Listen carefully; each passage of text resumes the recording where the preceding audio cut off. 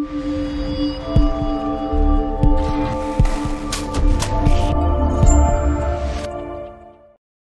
everyone and welcome back to UE5 BP Guru. We're back in the FPS series tutorial and we're going to be looking at doing unarmed attacks today. Nothing too special, we're not going like full-on combat here, we're just going to do like a few punches, punch, and do some damage hopefully down the line. And we're going to set this up in a way that whatever weapon we have in our equipped slot, it will just run it off a switch and basically do what we want it to do depending on what we're using. So if we've got food in our hands, it's going to eat. If it's a bottle of water, let's say, we drink. If it's a gun, we shoot. And if it's unarmed, we punch. And if it's melee, we will do like a swing attack. We're going to keep it very basic like that. But you can expand on this, I'm sure, once you understand how I'm doing this. So the first things first is I am over on Mixamo and I found this lovely punching animation. I believe it's this one here. It's literally just called punching, description cross punch. And I have downloaded a left and a right. So if you want a left or right animation, you can literally just hit this mirror button on the bottom down here and click on it and it will swap the sides that it uses it. So download one of each, so one for the left and one for the right, and drag it into your project. If you open up the content drawer and drag it into here, those animations, and obviously make sure it's assigned to your skeleton that you're using. Mine is set up to test subject Michael, as we all know at this point. And what we want to do is, you'll see it here, I've done it here, which is once you find it, so we've got punching left here, and we've got the punching right here. Right click on both of them, go to the create, and create the anim montage. And you're going to want to open both of those up. I'm going to drag this over so you guys can see, because it was on the other screen. This is what you should have at this point in time. And what we want is to change this to something. Now, I have gone ahead and set up a right arm cache like we did with the left arm. I did do a right arm version as well. Just because I thought it would be cool to have some animations that are using the right arm only as well. And I thought that would be cool for punching, but I'll get to that in a moment. But if you want to set up the right arm ready to do certain actions with the right arm, you want to use the cache pose. Upper body, create a right arm slot. You can do this again by going into your to any anim montage and going to the anim slot manager and adding a new slot and calling it right arm. You can do that. We did cover this before, but obviously just for anyone who's just looking at this tutorial. And then you want to cache that pose by dragging out and just typing cache pose and calling it right arm. I then went ahead and used that cache right arm to create our anim rotation so that it matches the pivot of our spines. And I obviously used the upper body to blend that in to create our right arm offset. Again, we covered that in a previous tutorial, so just go and check that one out. Delete that one out because we don't need it. And then what I did is I just blended everything together and added the right arm offset as the blend pose. And in the bone, I used the right shoulder and blend at 5, mesh space rotation blend, and normalize by weight. So very simple, same thing as we've done in a previous episode, so I'm not going to waste too much time on that. And then basically into the punching left arm, I was going to, as I said, assign this to left body and the left arm and the right arm default groups, but I found it actually looked a lot better using the upper body instead of just using the arms. The arms just look like they're flailing around a bit, to be honest, and you don't get the correct kind of outcome I was looking for. So once you've set up those anim montages and used the upper body, the other thing we're going to want to do for this, which is a little bit different, is we want to use a notify. And what that means, it's if I pause this, what I'm finding, so if you start from the very beginning of the animation and you follow it along, you'll see that the arm extends out, and I got the furthest point, which is I thought was here, and I just right clicked and I added, if you click somewhere, it says add. If you do it on the line track 1, you can add a notify and you can add a montage notify. So I just added one of those. I didn't name it. I didn't see the need to name it, but you can name it if you want to. It's up to you. But do this for the left and the right. And the reason we're doing that, I'll open the right one up as well. There we go. You can see I've done it here as well. The reason we're doing that is because when we come to use the animation, we want to do it off of the furthest point where the arm is at. This is the code, but I'm going to remove this code so we can do it all over again. So let's just grab that and chuck you up here. Okay, so all I've done at this point is I've got the left mouse button. You can literally do this by just putting in left mouse, and it comes up with the mouse event, left mouse button. And we're going to use that for mainly all of our doing actions, so like eating, drinking, shooting, and punching, swiping. All that sort of stuff is going to happen with this left mouse. We might do like an aiming thing down the line, but that will use the right button. But for now, we're just going to use the left mouse button. And the first thing we're going to do is, so I created the inventory in the last episode, which was an array of item struts that we are going to utilize in order to form our inventory. Now, what we want to do is we want to add an equipped item. Now, this equipped item is going to be where we house our item. So if we have an item in our hands, when we click on this button, we're going to use it. So the first thing we're going to do is we're going to get our equipped item, drag that out, and we're going to break it.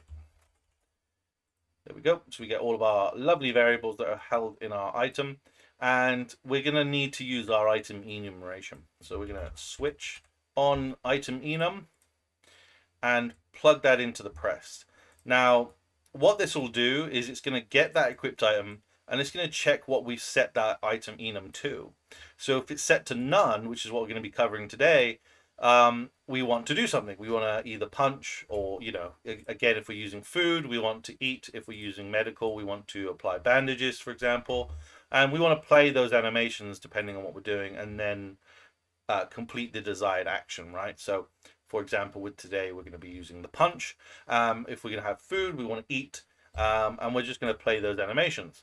And then from that point on, we'll have a function that obviously either applies health or applies hunger, applies thirst, you know, all of those kind of good things. And obviously shoot weapons. So we're kind of, you can see we're getting very close now to this kind of weapon system that we keep talking about. You hopefully can see it all sort of playing out now. So for today, as I said, we're focusing on none. And none is just punching. We're going to do some punching damage and obviously do the animations for that. Now, I have a left and a right animation I want to play. And so I need a branch to begin with, like so. And I need to determine basically whether something is 0 or 1. And what I'm going to do to get that is I'm going to get a random integer in range, just like that. And we can check whether it's 1 or 0. And if it's equal to 1, oh, not 10, because that wouldn't work. So we want 1. We plug that in. We'll do, let's say, for example, if it's 1, we'll do a right punch. And if it's false, we'll do a left punch. It's very simple. So the first thing we want to get is the play montage. And we're going to want to copy and paste that so that we can do both. And we need to then select our skeletal mesh, which is just our mesh here. And we'll just plug that into both. And then from the montage to play, we just want to grab those two animations. So I've got a right animation and I've also got a left animation. Now, it doesn't matter which one you put in where. It's going to have the same desired outcome no matter what you do. Now, normally when I've spoke about play montages, I either come off the very top row or I come off on completed. Now, today we want to do something very different because we're going to be doing a line trace by channel, which is here. And I only want this to play once the arm is fully extended because it's where it's going to come from. So actually it's not, that's a bit of a lie. It's not going to come from there. I was going to try and do that, but I'm not doing that now. but we're just going to do it off the notify begin because we don't want it to check anything until it gets as far as it can. Excuse me. And we're going to set this line trace to persistent so we can see the line trace in front of us. And I'm going to do this from the follow camera. And we're going to get our forward vector so we know which way the camera is facing.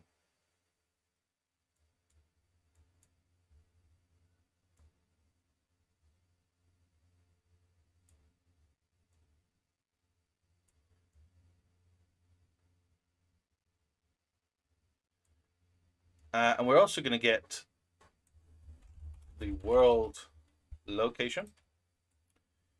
We're going to add to this.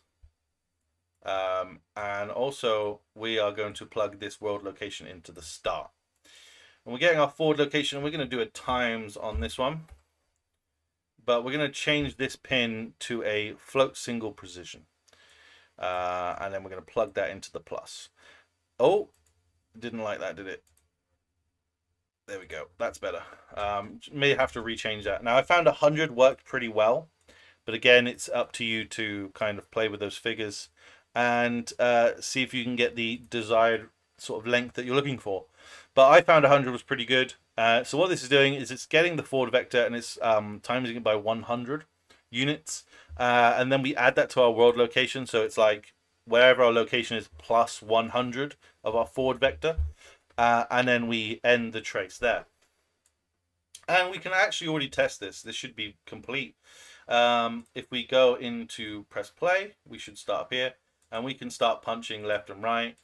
If I press T, you can see it as well. It's picking a lot of... Oh, there you go. He's switching up the jabs pretty nicely. Now, I will amend this a little bit so that it doesn't allow you to spam the hit button because that would be overkill. But you can see that it's firing a line trace from our camera.